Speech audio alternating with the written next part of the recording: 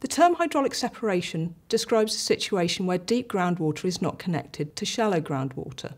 This is important to the safety of a GDF because groundwater movement is one of the ways in which radioactive materials may potentially move to surface.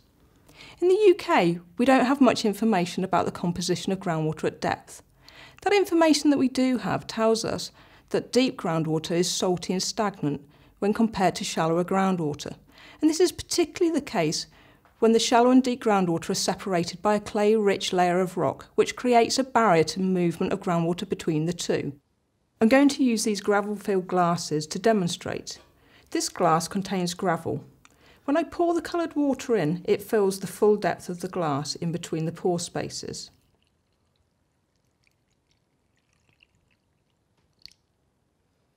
When we pour water into this glass, the clay layer acts as a barrier, preventing the water going into the lower layer of gravel. And this is a demonstration of hydraulic separation. So whilst we've very little information regarding the composition of groundwater at depth, we can use the presence of clay-rich layers to guide us as to where hydraulic separation may exist. We can then use boreholes to identify clay-rich layers that are capable of causing hydraulic separation.